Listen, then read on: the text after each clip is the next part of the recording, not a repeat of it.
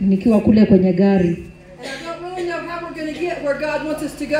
Na sijui kama tutafika mahali Mungu anataka tufike leo. But are we ready to hear from God? Lakini niko tayari kusikia kutoka kwa Mungu. Let's all stand. Tusimame sisi wote. Revelation chapter 7. Twende katika kitabu cha Ufunuo wa Yohana sura ni ya 7. Beginning at verse 7. Kuanzia mstari wa 7 hadi 13.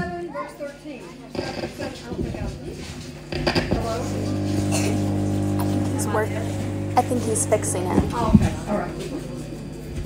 Ufunuo wa Yohana sura ya 7 mstari wa 3 hadi 7. Okay, that's better. Beginning with verse 13. Kuanzia mstari wa 13 hadi 17. And one of the elders answered, saying unto me, What are these which are arrayed in white robes, and whence came they? And I said unto him, Sir, thou knowest. And he said to me, These are they which come out of great tribulation, and have washed their robes, and made them white in the blood of the Lamb. Therefore are they before the throne of God, and serve him day and night in his temple. And he that sitteth on the throne shall dwell among them. They shall hunger no more, neither thirst any more. Neither shall the sunlight on them nor any heat. For the Lamb which is in the midst of the throne shall feed them, and shall lead them unto living fountains of waters. And God shall wipe away all tears from their eyes. Ufunuo wa Yohana 7:13 hadi 17. Akajibu mmoja wa wale wazee akiniambia, Je, watu hawa waliovikwa mavazi meupe ni akina nani, na wametoka wapi? Nikamwambia, Bwana wangu, wajua wewe. Akaniambia, hao ndio wanatoka katika dhiki ile iliyokuu, nao wamefua mavazi yao na kufanya meupe katika damu ya mwana kondoo. Kwa hiyo wako mbele ya kiti cha enzi cha Mungu, nao wanamtumikia mchana na usiku katika hekalu lake, na yeye aketie katika kiti cha enzi atanda hema yake juu yao. Hawataona njaa tena, wala hawataona kiu tena, wala jua halitawapiga, wala hiari iliyo yote. Kwa maana huyo mwana kondoo aliye katikati ya kiti cha enzi atawachunga, naye atawaongoza kwenye chemchemi za maji yenye uhai, na Mungu atayafuta machozi yote katika macho yao. Mchungaji, ikiwa utaweza kuomba. Father, in the name of Jesus Christ, we praise you this afternoon. Tunasema ni asante kwa sababu ya neno lako ambalo limehubiriwa. Bariki huyu dada anapotuhubiria. Wewe ni Mungu wetu. We thank you for the message. In the name of Jesus Christ we pray. In Jesus' name, amen. You may be seated. Mwaweza kuketi. Okay, forgive me for my shoes. Samahani kwa viatu vyangu. My feet are swollen from all the travel. Miguu yangu imefura kwa sababu ya kusafiri kwingi. I know you guys consider these house shoes. Najua nyinyi mnaangalia hivi kuwa viatu vya kuvaa ndani ya nyumba. But I don't have a choice right now. Lakini sina chaguo wakati huu. So forgive me. Kwa hivyo samahani. So back to our text. Tukirudi kwa somo letu. So we have a testimony. Tuko na ushuhuda. We are witnesses. Sisi ni mashahidi. And one day, na siku moja we'll be the ones before the throne worshiping God. Tutakuwa ndio sisi tulio mbele ya kiti cha enzi tukimwabudu Mungu. And when God gave me that scripture, Mungu aliponipa andiko hilo, he spoke to me. Alininenea. And he said, "What are my people witnesses of?" Akauliza, watu wangu ni mashahidi wa nini? Are we witnesses of good things? Je, sisi ni mashahidi wa mambo mazuri? Do we have a testimony? Tuna ushuhuda. Do we know how to encourage each other? Tunajua jinsi ya kutia moyo mmoja kwa mwingine. Do we know how to walk the way God wants us to walk? Tunajua jinsi ya kutembea vile Mungu anataka tutembee. And then he took me to 2 Kings chapter 8. Na ikanipeleka katika Wafalme wa pili sura ni ya 8. And I'm going to read a few verses from there. Nitasoma mistari kadhaa kutoka hapo. Because that's really the meat. Kwa sababu hiyo ndio nyama Of the message. ya ujumbe. Because sometimes we have to go back. Kwa sababu wakati mwingine inabidi turudi nyuma To find the testimony. ili kupata ushuhuda. So that we can be a witness. Ili tuweze kuwa mashahidi. Like was quoted here this morning in Acts 1:8. Jinsi vile ilivyokaririwa katika Matendo ya Mitume 1:8. We are all called to be witnesses. Sisi wote tumeitwa kuwa mashahidi. We are all called to go. Sisi wote tumeitwa kwenda. So 2 Kings 8. Wafalme wa pili 8:2. Beginning at verse 2. Kuanzia mstari wa 2. Then spake Elisha unto the woman whose son he had restored to life, saying, Arise, and go thou and thine household, and sojourn wheresoever thou canst sojourn. For the Lord hath called for a famine, and it shall also come upon the land 7 years. And the woman arose and did after the same. Hang on. And the woman arose and did after the same of the man of God. And she went with her household and sojourned in the land of the Philistines 7 years. And it came to pass at the 7 years' end that the woman returned out of the land of the Philistines. And she went forth to cry unto the king for her house and for her land. And the king talked with Gehazi, the servant of the man of God, saying, Tell me, I pray thee, all the great things that Elisha hath done. And it came to pass, as he was telling the king how he had restored a dead body to life, that behold, the woman whose son he had restored to life cried to the king for her house and for her land. And Gehazi said, My lord, O king, this is the woman, and this is her son, whom Elisha restored to life. And when the king asked the woman, she told him. So the king appointed unto her a certain officer, saying, Restore all. Let me say that again. The king said, Restore all, not part. Restore all that was hers, and all the fruits of the field, since the day that she left the land, even until now. Wafalme wa pili 8:1-6 inasema, basi Elisha alikuwa amemwambia yule mwanamke ambaye alimfufulia mwanawe, akasema, ondoka ukaende wewe na jamaa yako, ukae hali ya kigeni utakakoweza kukaa, kwa sababu Bwana ameiita njaa, nayo itakuja juu ya nchi hii muda wa miaka 7. Akaondoka yule mwanamke, akafanya kama alivyosema mtu wa Mungu. Akaenda yeye na jamaa yake, akakaa katika nchi ya Wafilisti miaka 7.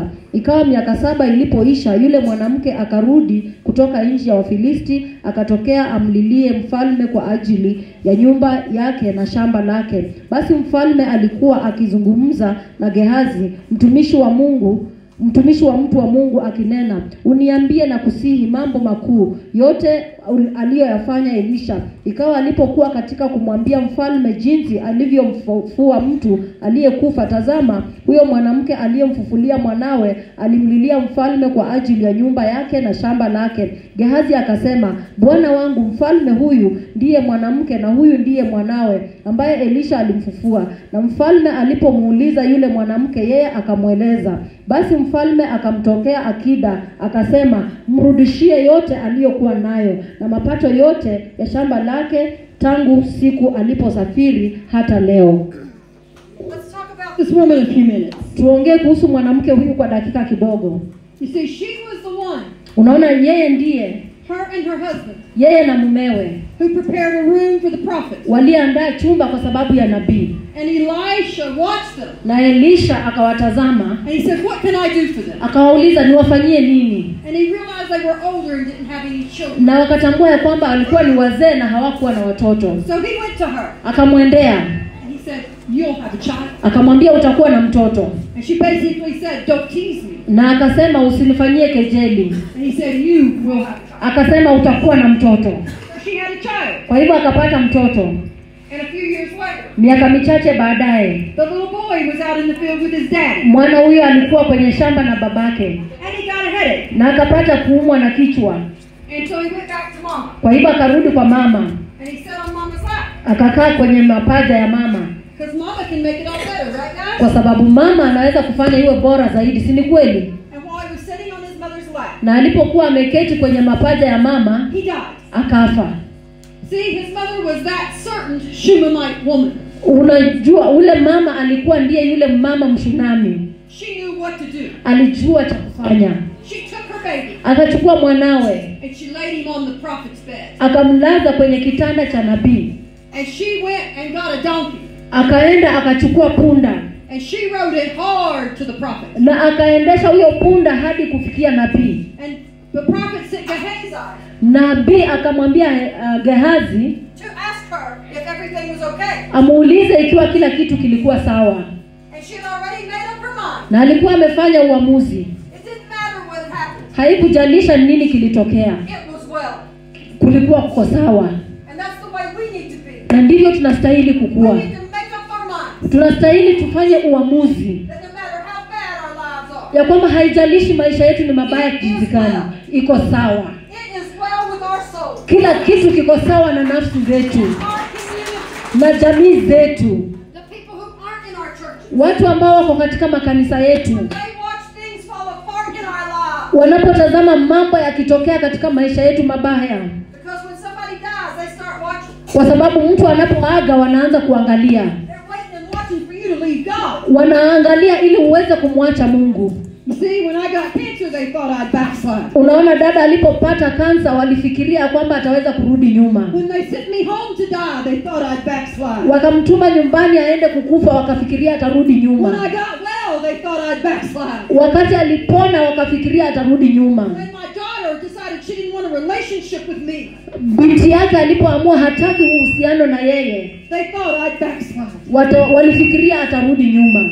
When my husband decided to kill himself, mume wake alipoamua kujiua, they thought I'd backslide. Walifikiria kwamba atarudi nyuma. They didn't know my God. Lakini hawakumjua Mungu wangu. And I made up my mind. Na nilikuwa nimefanya uamuzi At the beginning, ya kwamba huo ni mwanzo, I would say, ya kwamba nitasema I am blessed. nimebarikiwa. I don't care how hard it rains. Haijalishi ni ngumu kiasi gani, nimebarikiwa.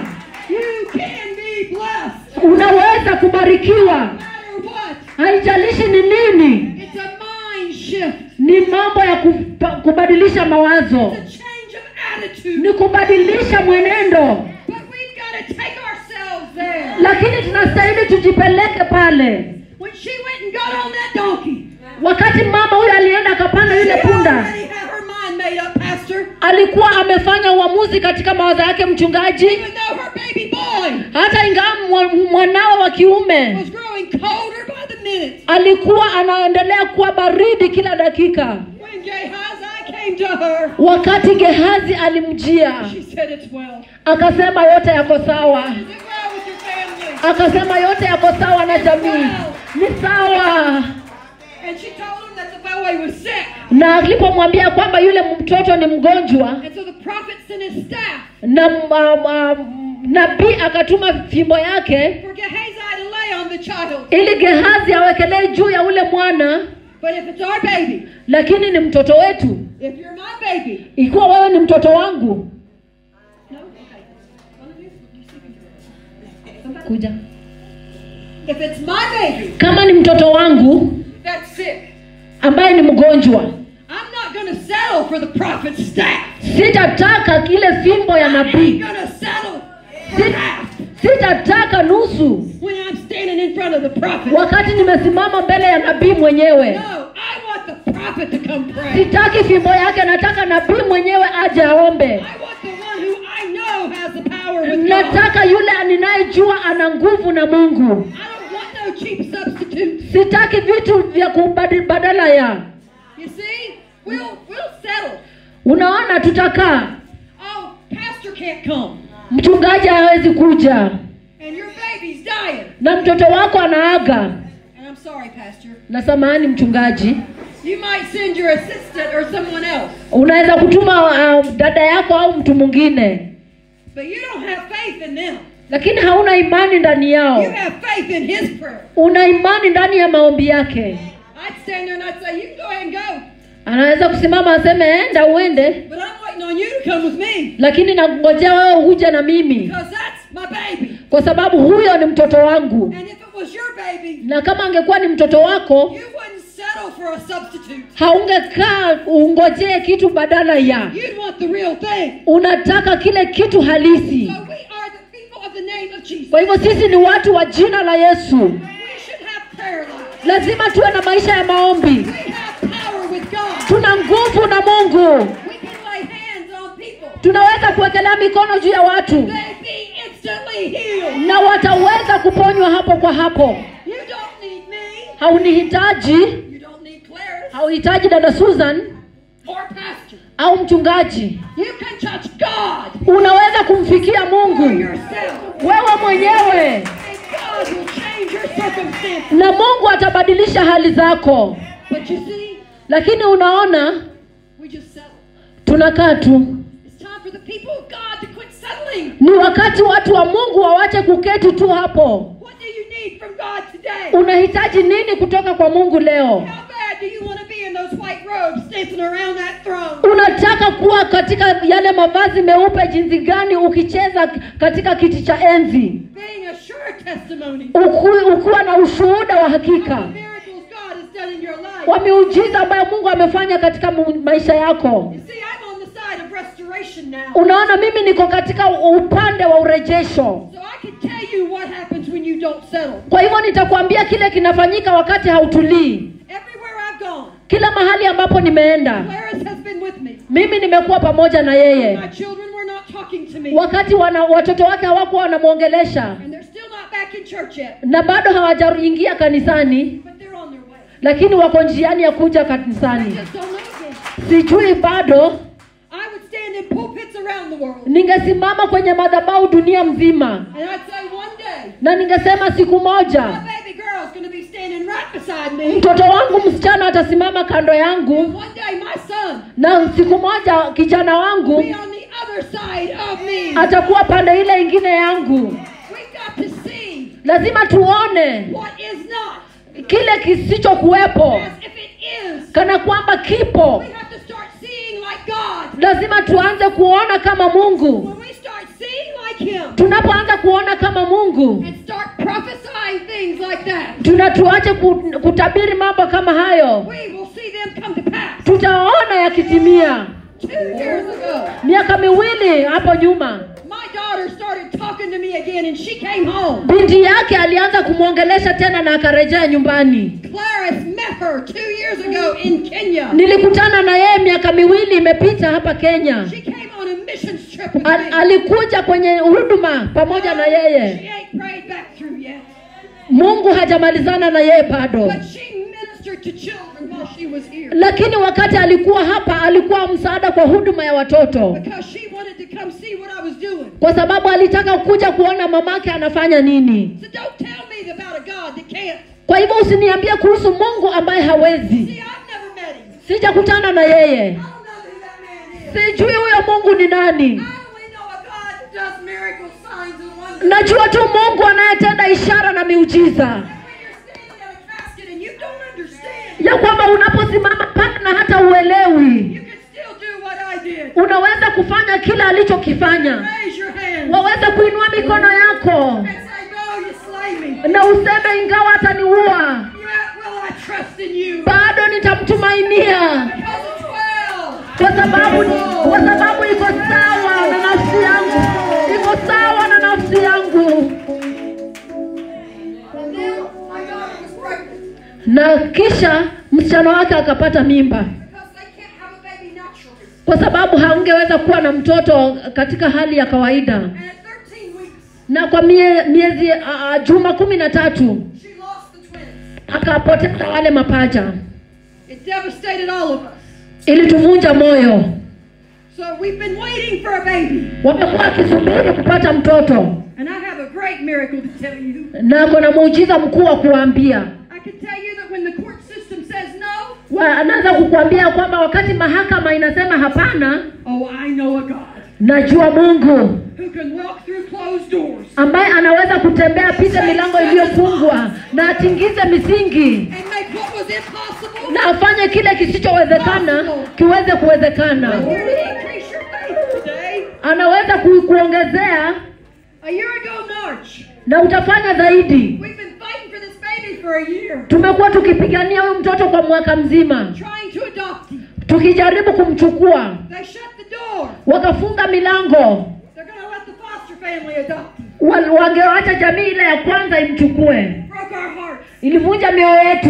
When I went home in November of this year, Nilipoenda nyumbani Novemba mwaka uliopita, I walked in my house niliingia katika nyumba yangu and they brought the crib over na wakaleta ile kitanda cha mtoto and put it in my living room. na wakaweka katika living room All I yangu. could do was sit there and cry. Kile ningefanya ni kuketi pale na kulia, I was looking at my baby's dream. kwa sababu nilikuwa naangalia ndoto ya mtoto wangu Gone. imeenda. No idea how this is gonna work out. Hatujui jinsi vile hii itafanya kazi, But I began to pray lakini nilianza kuomba and I asked God na why. nikamuuliza Mungu kwa nini. But you see, God heard a mother's prayer. Lakini unaona Mungu alisikia maombi ya We can mama. pray for our kids and God will bring them back to life. Tuliombea mtoto wetu na Mungu alimleta katika maisha. In December we got a phone call Disemba tukapata simu that the circumstances had changed ya kwamba hali zimebadilika and that he had to go to a different home. na ilibidi aende katika boma nyingine. And that his lawyer, the baby's lawyer, Na ya kwamba wakili wa huyu mtoto alimwambia mama binti yake, kuwa tayari, anakuja nyumbani kwako. Ilichukua miezi michache, lakini wiki 6 iliyopita nikapata simu kabla ya kwenda ng'ambo kwa misheni nyingine. Hatukuruhusiwa kuingia kwenye mahakama. Hatukuruhusiwa kupeana makaratasi. Lakini hiyo haijalishi kwa Mungu. Mungu akikwambia usimame wima uone wokovu wa Mungu, yeye anamaanisha simama wima uone wokovu wa Bwana. Unahitaji nini leo? Kama majuma 3 yamepita, nilienda nyumbani na tulikuwa tumepanga sherehe ya kukaribisha mtoto kule ng'ambo, na nikaita marafiki wa karibu. Sila sasa ni karibu miaka 2. Nikamuita aje kwangu na nikamshika katika mikono yangu. Na nikasema, mtoto huyu niliomba na Bwana amenipatia ombi langu. Na nikaomba ombi la baraka kwa mtoto huyo. Na nikakaa na yeye usiku mmoja kabla nije hapa, kwa sababu amevunjika moyo. Aliumizwa. Ni mtoto na walimuumiza, na nisingeweza kumfanya hata alale. Kwa hivyo niliweza kumbembeleza. Nikaanza kuimba nyimbo za Zayuni. Nikaanza kuimba nikiona akienda kulala. Jinsi vile nampenda Yesu. Jesus is the sweetest name I know. Yesu ndilo jina tamu zaidi ninalolijua. Na niliposhika mtoto huyu katika mikono yangu, na nikaomba Mungu kwamba aweze kutoa ile kumbukumbu mbaya, so that he'll have no memory of the abuse he suffered, ili asiwe na kumbukumbu ya yale mambo magumu aliyopitia. I asked God to restore him. Nikaomba Mungu aweze kumrejesha to normal. Kwa kawaida. You can do that. Unaweza kufanya hivyo. You see, we're not operating where God wants us to operate. Unaona, sisi hatufanyi saa zingine kile Mungu anataka tufanye. But desperation will drive you there. Lakini kuvunjika moyo kutakuongoza uende huko. Why do we wait for desperation? Kwa nini tunangojea tuvunjike moyo? If we know somebody who's got a child or a family member that's dying, ikiwa tunajua mtu ambaye ana mtoto au mtu wa jamii ambaye anakufa, why don't we go lay hands on him and say in Jesus' name? Bora tusiende tuwawekelee mikono tuseme katika jina la Yesu pona. And watch God raise him up. Na uangalie Mungu akimuinua kutoka kwa huyo ugonjwa. So what does all this have to do with Gehazi and the Shunammite woman? Hii yote inahusiana aje na Gehazi na mwanamke Mshunami? In this passage, katika aya hii, it's quite simple. Ni rahisi.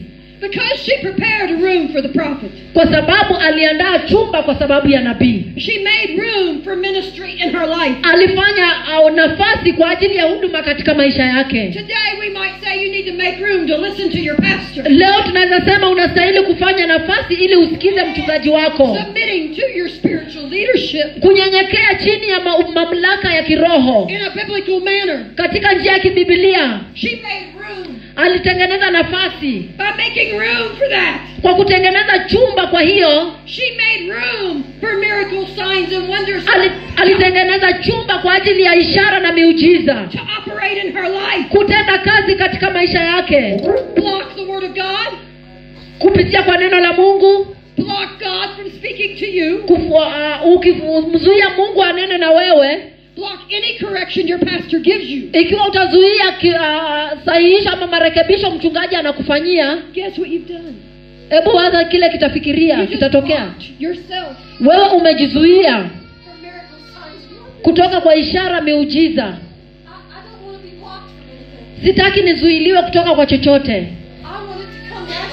Nataka ikuje tu kwa kawaida. Na nataka tu ifanyike hiyo miujiza. Naweza kukuambia muujiza baada ya muujiza baada ya muujiza ambao Mungu amefanya. For me personally, Kwangu mimi kibinafsi, I can pray for you naweza kukuombea and you not feel nothing. na hautahisi chochote, And God do nothing. na Mungu hatafanya kitu. I can pray for you and you be instantly healed. Au naweza kukuombea na uponywe hapo kwa hapo. See, your faith has got to get out of the dungeon. Lakini unaona imani yako lazima itoke kule kwenye shimo And it's got to get up here. na ianze kuinuka mpaka hapa. Faith rises. Na wakati imani yako inainuka, Miracle signs and wonders will meet you. ishara na miujiza zitakutana na wewe. So what do you need from God? Unahitaji nini kutoka kwa Mungu? We're to be witnesses. Utakuwa mashahidi. We're to tell what God has done. Utasema kile Mungu amefanya. The Bible says it over and over and over. Biblia inasema kwa kurudia na kwa kurudia na kurudia tena. The Bible says declare it. Biblia inasema na inatangaza. Are you declaring depression? Je, unatangaza kuvunjika moyo? Are you declaring you don't have money? Unatangaza ya kwamba hauna pesa? Are you declaring you're in a drought? Au unatangaza ya kwamba tuko katika kiangazi? Or are you out there walking those fields Ama uko kule nje ukitembea kwenye mashamba saying, God, ukisema Mungu, reality says no rain. hali ya kawaida inasema hakuna mvua, My faith says you're going to send rain. lakini imani yangu inasema unaenda kutuma mvua. My faith says my fields will come. Imani yangu inasema ya kwamba mashamba yataanza kuchanua. My faith says my children will be well. Imani yangu inasema watoto wangu watakuwa sawa. My faith says my children will fall in love with God. Imani yangu inasema watoto wangu watampenda Mungu. No matter what they say to me, Haijalishi kile wanasema kwangu. you've got to learn to speak prophetically Lazima ujifunze kuongea vinavyostahili and walk prophetically. na utembee kwa imani. And when you speak and walk prophetically, Na unapotembea na kuonena katika hali ya ukamilifu, no weapon formed against you will prosper. hakuna silaha itakayofanywa kinyume chako itaweza kuendelea. Even if it comes from your children. Hata kama itakuja kwa watoto wako. And that's another story we're not going to tell. Na hiyo ni hadithi nyingine ambayo sitasema leo. Just because I clean up real well Kwa sababu ninafagia tu vizuri, does not mean I have not been to hell and back several times. haimaanishi ya kwamba sijapitia mambo mengi mara kadhaa. At one point Wakati mmoja in America we have a refrigerator. kule Marekani kuna ile fridge. It quit working. Wakati mwingine huwa inaacha kufanya kazi. My car's quit working. Gari lake limeacha kufanya kazi wakati mwingine. Thank God it was winter. I could put my cold stuff outside. Nashukuru Mungu ilikuwa ni wakati wa baridi, ningeweka vitu vyangu nje kwenye barafu. I didn't have to pay my bills. Sikuwa na pesa za kulipa bili zangu. But one miracle that happened during that time. Lakini muujiza mmoja uliotendeka wakati huo. God spoke to somebody in Mississippi. Mungu alinena na mtu kule Mississippi. And they sent me overnight Na wakanituma kwa usiku enough money to pay for one of the cars to get fixed. pesa za kutosha ili kurekebisha gari moja. God can deliver. Mungu anaweza kuleta. You do not have to beg. Si lazima ulipie. All you have to do is pray. Kile unastahili tu kufanya ni kuomba. And stand on the word of God. Na usimame katika ahadi za Mungu. And when I've been like that, I'll stand on the word and I'll say, Na nitasimama katika neno la Mungu. now God, you promised me Mungu ameniahidi. that you'd never see your seed begging bread. Lakini ya kwamba hata kuona ukiombaomba mkate. And you said I could ask for anything in your name. Na anasema unaweza omba chochote katika jina And you lake. do it. Na ufanye. And you said where 2 or 3 agree together, Na nasema mahali wawili watatu wamekusanyika pamoja, anything is possible. chochote chawezekana. And Luke 1:37 says, Na Luka 1:37 inasema, for with God kwa maana kwa Mungu nothing shall be impossible. hakuna kisichowezekana. So God, I'm standing on your word. Kwa hivyo Mungu nasimama kwa ahadi lako I'm believing you for the impossible. na kuamini kwa sababu ya yasiyowezekana. Impossibilities Kwa sababu yale are yasiyowezekana just opportunities for miracles. ni nafasi tu za kuleta miujiza. So when you're standing at that impossible situation, Kwa hivyo wakati unasimama katika hali isiyowezekana, realize it's just an opportunity for a miracle. tambua ya kwamba ni nafasi ya muujiza kutendeka. So what we need to do, Kwa hivyo kile tunastahili I kufanya, need to finish first. nataka nimalize kwanza. So Gehazi, he goes to the woman, Gehazi akamwendea yule or mwanamke. Elisha, I forget who went to her. Anyway, they went to her. Elisha wakamwendea. And they said, because you took care of the prophet, Wakasema kwa sababu ulimshughulikia nabii, there's going to be a 7-year famine. kutakuwa na njaa kwa miaka 7 And you need to leave. na unastahili uondoke. You need to go to the land of the Philistines. Unastahili uende katika nchi ya Wafilisti. And you come back after 7 years. Na utarudi baada ya miaka 7. And she came back. Na akarudi at the end of the 7 years. Baada ya miaka 7. And she went to the king. Akamwendea mfalme. But Gehazi was at the king. Na Gehazi alikuwa kwenye mfalme. And we need to talk about Gehazi a minute. Na hebu tuongee kuhusu Gehazi kwa dakika moja. You can't use the word of God just to get rich. Ya kwamba uweze kutumia tu neno la Mungu ili kuwa tajiri. You see, Gehazi had a problem with greed. Gehazi alikuwa na shida ya tamaa. He shouldn't have been talking to the king, telling him of Elisha's miracles. Hakuwa anaongea na mfalme akimwambia kuhusu miujiza ya Elisha. He should have been telling of the miracles that he was. Angekuwa anaongea kuhusu miujiza ambayo alikuwa anafanya. But because of his greed. Lakini kwa sababu ya tamaa yake, aliingia katika shida. But anyway, he's standing there at the king. Hata hivyo alisimama pale kwa mfalme. Telling about that little boy that Elisha raised from the dead. Akimwambia kuhusu yule kijana mdogo ambaye Elisha alifufua kutoka kwa wafu. And that woman's there.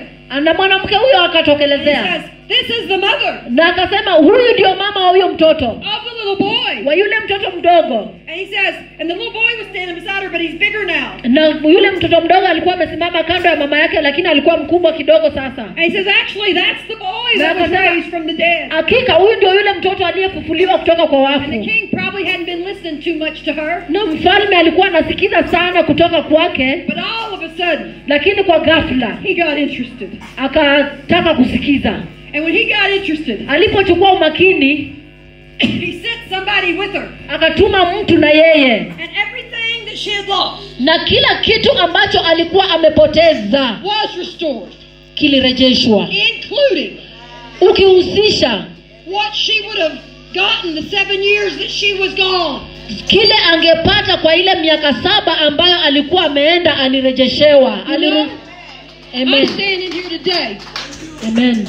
And pastor, na mchungaji, I'm in restoration right now. Mimi niko katika urejesho wakati wa sasa. But I got some years of famine. Kwa maana nimekuwa na miaka ya njaa. God's restoring them as I speak. Mungu anarejesha ninaponena. God's doing the same for this church. Mungu anafanya hivyo kwa kanisa lake. Do you believe God can do it? Unaamini Mungu anaweza kufanya hivyo? Je, unaamini, uko na imani ya kwamba Mungu anaweza kukurejeshea kile ambacho ulipoteza? We have to believe God can do it. Lazima tuamini ya kwamba Mungu anaweza kufanya hivyo, kurejesha. Acts 1:8 through 11. Matendo 1:8 hadi 11. It says Acts 1:8 through 11. Matendo ya Mitume 1 sura ni ya. And thank you. That's how I knew what I was supposed to do. Na asante, hivyo ndivyo nilivyojua kile ninastahili kuhubiri. It says, but ye shall receive power after that the Holy Ghost is come upon ye, and ye shall be witnesses unto me both in Jerusalem and in all Judea and in Samaria and unto the uttermost part of the earth. Go ahead if you want to read those Bibles. Inasema, lakini mtapokea nguvu akiisha kuajilia juu yenu Roho Mtakatifu, nanyi mtakuwa mashahidi wangu katika Yerusalemu na katika Uyahudi wote na Samaria na hata mwisho wa nchi. Verse 9, and when he had spoken these things, while they beheld, he was taken up, and a cloud received him out of their sight. Mstari wa 9, akiisha kusema hayo, walipokuwa wakitazama, akainuliwa, wingu likampokea kutoka machoni pao. And while they looked steadfastly toward heaven as he went up, behold, 2 men stood by them in white apparel. Walipokuwa wakikaza macho mbinguni, yeye alipokuwa akienda zake, tazama, watu 2 wakasimama karibu nao wenye nguo nyeupe. Which also said, ye men of Galilee, why stand ye gazing up into heaven? This same Jesus which is taken up from you into heaven shall so come in like manner as you have seen him go into heaven. Wakisema, enyi watu wa Galilaya, mbona mmesimama mkitazama mbinguni? Huyu Yesu aliyechukuliwa kutoka kwenu kwenda juu mbinguni, atakuja jinsi hiyo hiyo mlivyomuona akienda zake mbinguni. I have another part to this message. Niko katika ujumbe mwingine wa ujumbe huu. Why are we sitting around? Kwa nini tumeketi pale enjoying the presence of God? Tukifurahia uwepo wa Mungu. When our neighbors and friends, wakati marafiki zetu na majirani zetu, are dying and going to hell. Wanakufa wakienda kuzimu. Where the worm is quenched not. Na ulimwengu haujafikiwa na Injili. And the flame never stops. Na moto hauwezi kukoma kule. And people are forever tortured. Na watu wanateswa huko. Where is our burden? Mzigo wetu uko wapi? For them. Kwao. We all have had miracles happen to us. Sisi wote tumekuwa na miujiza imetutendekea. If you get up and the sun's shining, it's a miracle. Ikiwa uliamka asubuhi ya leo ni muujiza. If you get up and you're privileged to come to a nice building like this for church. Ikiwa uliamka asubuhi ukawezeshwa kuingia katika mjengo mzuri kama huu kanisa, you're privileged. Uko na fursa kuu. I know, I've been out. Ninajua kwa maana nimekuwa kule nje. I walked in buildings. I wondered if they could stand while I preached. Nimeingia katika nyumba zingine nikawaza ili nyumba itaweza kuendelea kusimama nikiendelea kuhubiri. This is absolutely gorgeous. Hii ni maridadi. So what are you doing with your testimony? Unafanyia nini ushuhuda wako? Who have you brought to church? Umeleta nani kanisani?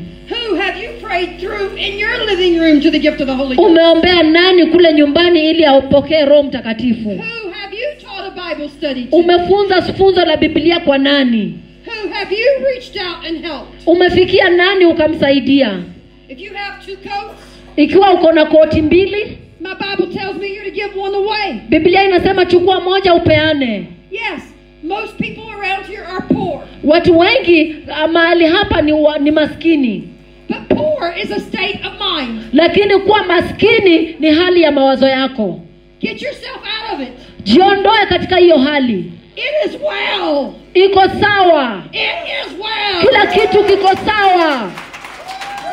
And when you get that attitude change, na unapopata huo mwenendo ukibadilishwa, your friends and families will notice. Marafiki zako, jamii zako watatambua. And then they will want what you have. Na watataka kile uko nacho. They'll come to you. Watakujia. Because they will not want to wait for you to come to them. Kwa sababu hawatasubiri wewe uende kwao. Don't believe me? Uniamini? I ride on planes and trains and all kinds of things. Nimepaa kwenye ndege, kwenye gari la moshi na magari na vitu mbalimbali nimesafiri navyo. And I'm by all kinds of crazy people. Na nimekaa kando ya watu ambao ni wanawazimu wa aina mbalimbali. Sometimes they're devils. Wengine hata ni mapepo. And I had a demon sit in front of me one time on a plane. Na kuna wakati mmoja nilikuwa na pepo limeketi mbele yangu. Did I cower in fear? Niliogopa. You see, I've been to death's door. Nimekuwa katika milango ya kujaribiwa. Why am I going to fear what the devil can do? Kwa nini niogope shetani? He can't do nothing unless God allows it. Hawezi kufanya chochote kwangu isipokuwa Mungu amruhusu. I refuse to do. Ninakataa kumwogopa.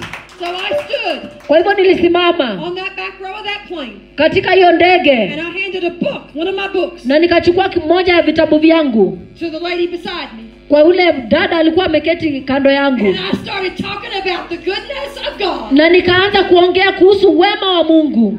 As tears began to flow. Machozi yalianza kutiririka. God touched her on that airplane. Mungu akamgusa kwenye hiyo ndege.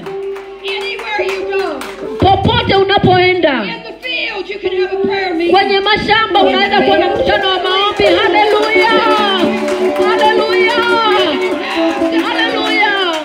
You can have a move of God all by yourself. Unaweza kuwa na mtembeo wa Mungu wewe peke yako. So what's it going to take? Kwa hivyo itachukua nini? What's it going to take for us to make room in our world? Itakukarimu nini kufanya chumba katika maisha yetu? For God's man or God's woman to speak to us. Ili mtumishi wa Mungu anene na sisi. Or for God to speak to us through his word. Au Mungu anene na sisi kupitia neno lake. You don't make time for God. He can't talk to you. Unajua Mungu anaweza kuongea na wewe muda unapoendelea kuenda. See that Shunammite woman, we don't even know her name. Kama huyu mwanamke Mshunami hata hatumjui jina lake. But she's mentioned twice. Lakini ametajwa mara mbili. That Shunammite woman. Mwanamke Mshunami. She made a place. Alitengeneza nafasi.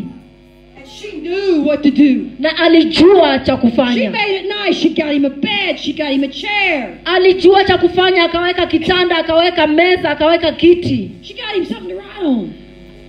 She took care of all of his needs. Akashughulikia mahitaji ya mtumishi wa Mungu.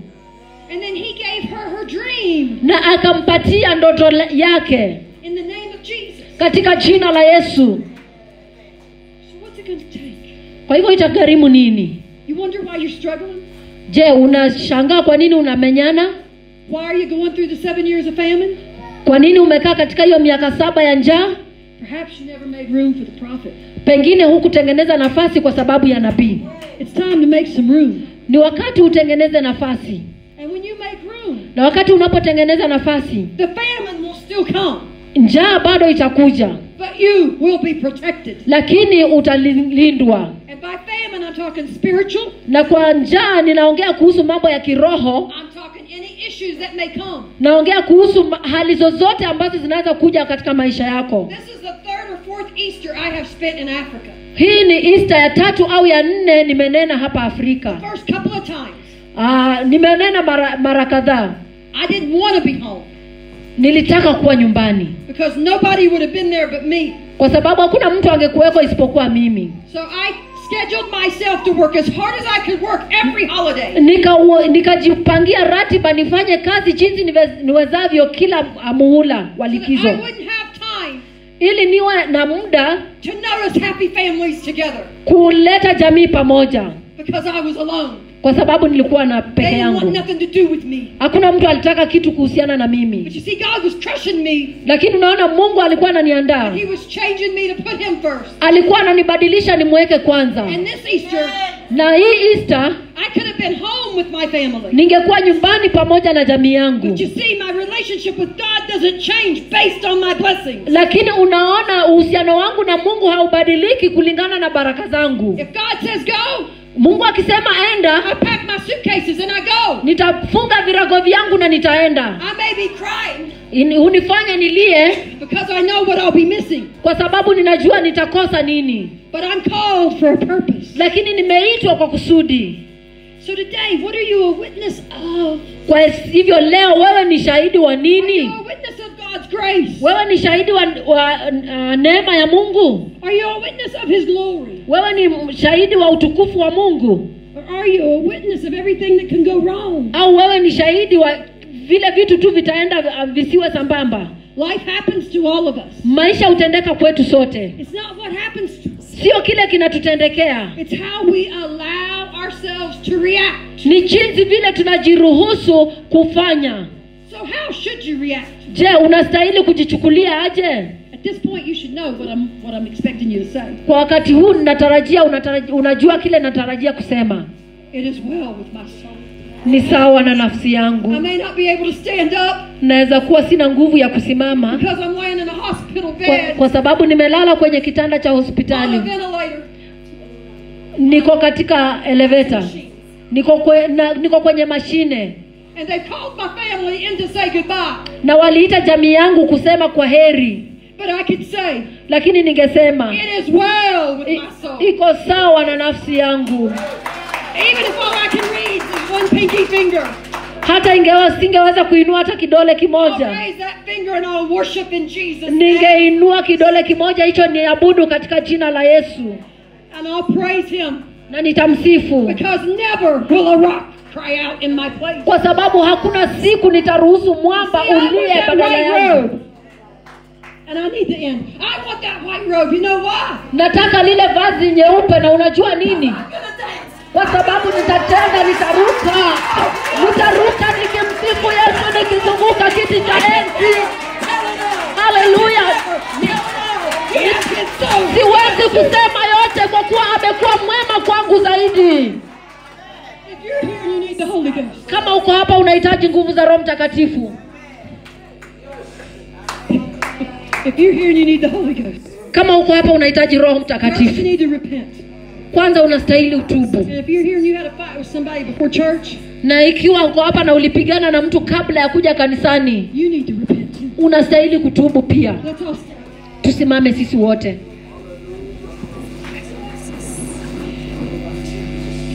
I'm going to lead all of us in a prayer of repentance. Nitawaongoza sisi wote katika maombi ya toba. If we want to see miracles, signs and wonders. Ikiwa tunataka kuona miujiza na ishara, our hearts have to be clear. Mioyo yetu lazima iwe safi before God. Mbele za Mungu. So we're going to pray a prayer of repentance. Kwa hivyo tutaomba ombi la toba. Lord Jesus, first of all I love you. And I thank you for your blessings on me. Bwana Yesu, kwanza ninakupenda na ninaomba ombi la baraka kwako. Now God, sasa Mungu, I'm in need. Ninahitaji. I need you to forgive me, God. Nahitaji unisamehe Mungu. If I've done anything I shouldn't have done. Ikiwa nimefanya kitu ambacho sikustahili kufanya.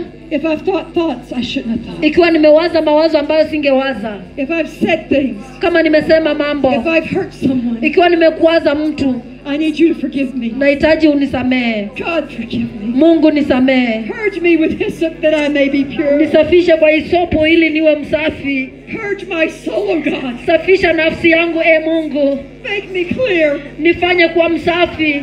So that I can walk into the supernatural. Ili niweze kutembea katika yaliyo ya kiroho na wewe. Being your witness. Niwe mshahidi wako. Telling people of the great things I've witnessed you do. Kiambia watu kuhusu mambo ambayo nimeona ukifanya. In the name of Jesus. Katika jina la Yesu. Amen. Amen. Okay? Now we've repented. Sasa tumetubu. Now if you're here and you don't have the gift of the Holy Ghost. Kama uko hapa na una kipawa cha Roho Mtakatifu. Some people get afraid of it. Watu wengine huogopa. When you come up and you raise your hands. Unapokuja na uinue mikono yako. All you have to do is start saying I love you, Jesus. Kile unastahili tu kufanya ni kusema Yesu nakupenda. Hallelujah. Lord, please fill me. Yesu tafadhali nijaze. Ni kipawa. Thank you, God, for the Holy Ghost. Asante Mungu kwa Roho Mtakatifu. And then you'll start speaking in a language you've never learned. Na utaanza kunena katika lugha ambayo hujajifunza. You see what it is it's peace. Unaona kile kilicho ni amani. It's joy. Ni furaha. And it's happiness. Na ni furaha, upendo. Because when my husband died, kwa sababu mume wake alipoaga, I was able to dance. Aliweza kucheza.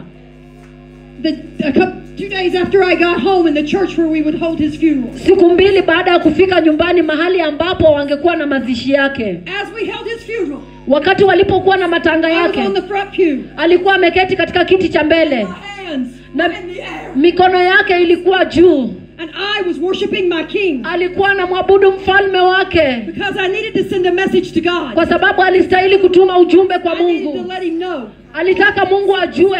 That while I didn't understand. Ya kwamba kile singeelewa. My relationship with him had not changed. Uhusiano wangu na yeye haukuwa umebadilika. And that's how you need to be. Ndivyo inavyostahili kukua. I am not perfect. Mimi si mkamilifu. I make many mistakes. Nafanya makosa mengi. If you think you're not good enough to get the Holy Ghost. Je, unafikiria wewe si mzuri vya kutosha kupata Roho Mtakatifu? None of us are good enough. Hakuna mmoja wetu aliye mzuri zaidi. But God doesn't care about that. Lakini Mungu hajali kuhusu hiyo. He'll put a white robe on you. Yeye ataweka vazi nyeupe kwetu. He'll take your nasty sins. Atachukua dhambi zako mbaya. And they'll be thrown in the sea of forgetfulness. Atazitupa kwenye ziwa la sahau. Once you get the Holy Ghost. Kwa sababu unapopokea Roho Mtakatifu. Then pastor will take you to some water. Basi mchungaji atakupeleka kwenye maji. And he'll baptize you in the name of the Lord Jesus Christ. Na atakubatiza katika jina la Yesu Kristo. And when you come up out of that water. Na utakapotoka kwenye maji hayo. You're transformed. Umebadilishwa. You're a new person from that moment on. Wewe ni mtu mpya kutoka wakati huo. You may have to deal with some of the things you've done. Huenda utashughulikia mambo mengine ambayo ulifanya. But from that moment on you're new. Lakini kutoka wakati huo kwenda mbele wewe ni kiumbe kipya. And then the good part about this. Na sehemu nzuri ya hiyo ni is we all make mistakes. Kwamba sisi wote tunafanya makosa. I'm not giving you a reason to do wrong things. Sikupatii sababu ya kufanya makosa. But I'm telling you that if you do, lakini nakuambia ikiwa utafanya makosa, all you have to do is go find yourself a place to pray. Kile utafanya tu ni kupata nafasi ya kwenda kuomba. And ask God to forgive you. Na uombe Mungu akusamehe. That's it. Ni hivyo. You may have to fix it, but you repent and God's good with you. Uenda utarekebisha mambo lakini Mungu amekusamehe. I'm trying to cover everything before we bring people to the front. Najaribu kumalizia kila kitu kabla tulete watu kuja kuomba. We need to have those that want the Holy Ghost to come. Tunastahili kupata wale wanataka Roho Mtakatifu wakuje kwanza. Okay? And then I want those that have a physical need in their body. Alafu nataka wale ambao wako na hitaji katika miili yao waje. And then I want those to come. Na pia nataka wenye ukuja wengine that have an issue with depression. Ambao wako na shida ya msongamano katika mawazo yao. Or you can't seem to control your thoughts. Na huenda huwezi kuzuia mawazo yako. And if you don't want to come because you're afraid somebody will say something. Na ikiwa unaogopa kuja kwa sababu mtu atasema kitu. You can ask them. Unaweza kuuliza, in the car on the way here I was praying. Tulipokuwa katika gari tukija nilikuwa naomba. And the devil attacked my mind. Na shetani akapigana na mawazo yangu. And I rebuked him in Jesus name. Na nikamkemea katika jina la Yesu. I put him in his place. Nikamweka mahali pake. And I put the blood over my mind. Na nikaomba damu juu ya mawazo yangu. So that I could continue to pray. Ili ningeweza kuendelea kuomba. Our God, Mungu wangu, can do anything. Anaweza kufanya chochote. All we have to do is learn how to say it's well. Kile tutafanya tu ni kusema yote iko sawa. Amen. Hallelujah. Yote yako sawa. Haijalishi unapitia nini. Haijalishi yale magumu unayopitia. Unaweza kusema mambo yote yako sawa. Hallelujah. Inua mikono yako tu, msifu Mungu. Wakati huu ninainua mikono yangu, ninamsifu Mungu, ninamwambia yote yako sawa. Wakati huu ninataka kumwambia Mungu ya kwamba hakuna kitu kitakuja katikati ya uhusiano wangu na yeye, kwa sababu mambo yote yako sawa. Na wewe unaweza kuinua mikono yako pia useme mambo yote yako sawa, kwa sababu tunamtumikia Mungu ambaye anaweza yote, katika jina la Yesu Kristo. Na tunapo